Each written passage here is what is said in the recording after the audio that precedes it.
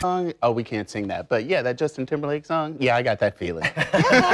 Well, let's talk about what's on tap today. We have a great show. One of the things is last-minute ideas for Halloween costumes, and this is great. And I know what you're thinking, Halloween is still a couple weeks away. But if you're a parent, chances are a lot of the size is already gone. So we're going to have some really good ideas on that. And of course, everybody wants to know what the weather will look like all weekend long. So we will be sure to get you up to speed on that so you know if you need to cram your plans into the front or the back end of your weekend. And I love a party, but when you add party with a purpose, it takes on a whole new meaning. I'll tell you more about that later in the show. All right, so right now let's jump into the River City Current. And today's topic, this is kind of interesting, and it has to do with health, fact, and fiction. A lot of times there are sayings out there, folklore, if you will, on things that we perceive to be correct, but really, are there any science facts behind it? All right, so we're going to start out with one that has to do with cracking your knuckles.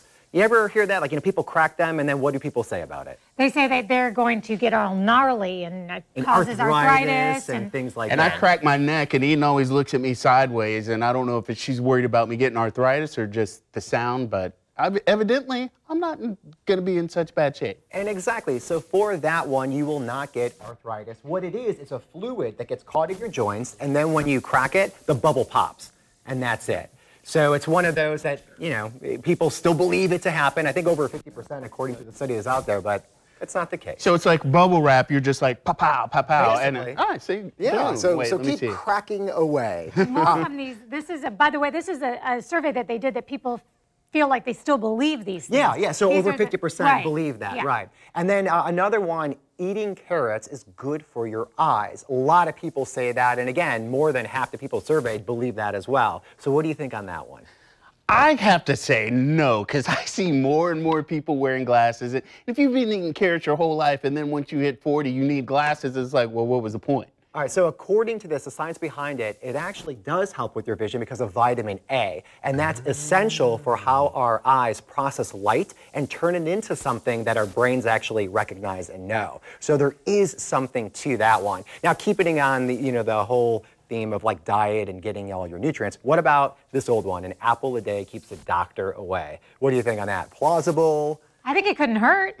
Yeah, I mean, but I don't eat an apple a day, and I try, and I don't see a lot of doctors. So there you go. So with that one, what they're saying is it's not the fact that actual apple, it's having a healthy diet. An apple alone, that's not going to do anything. So they don't want people just to eat an apple and that's it. So that one kind of makes sense, right? That one But you does. hear that one a lot. There are so many of these. What about the whole, like a watermelon seed will grow in your stomach and you'll, like if you swallow the seed? That happens according to the Inquirer. You ever see that? Yeah. There's always a person there and they have a stem coming up. Got to be careful. News of the weird. But another big one out there is that whole, you know, kick with probiotics. Right. Right. And so, you know, a lot of times, I think it was, how about 10 years ago? It was a big push. Everybody wanted that. And then recently they came out, it doesn't do anything.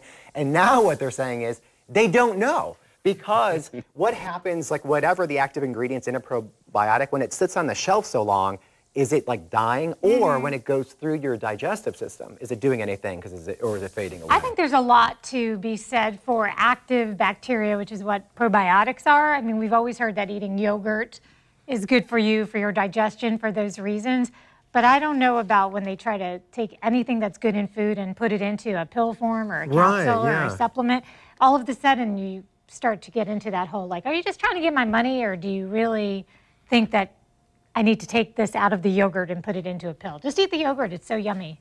It is, especially when you put like the little M&Ms on top, or you know how they have that separate compartment on there? So I like the M&Ms, and then you throw like some Baby Ruth in there and really get the full fix, because you're getting the milk and the chocolate. It does have some health benefit as well. So these being old wives' tales, and me being an old wife, I feel like if you have any questions, you can always just ask me, guys.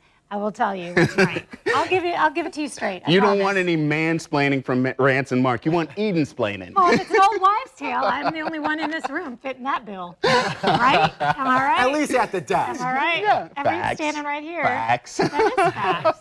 All right, so our next topic, this is kind of funny. It has to do with a word slip, where you say something where you really didn't mean to say. So one that happens is, let's say you're on a phone call. It could be with a coworker, and at the ending, you're like, okay, bye, love you, when you didn't mean to say that. Has that ever happened? Like you just kind of slip up on what you're saying? It's kind of like the wrong person?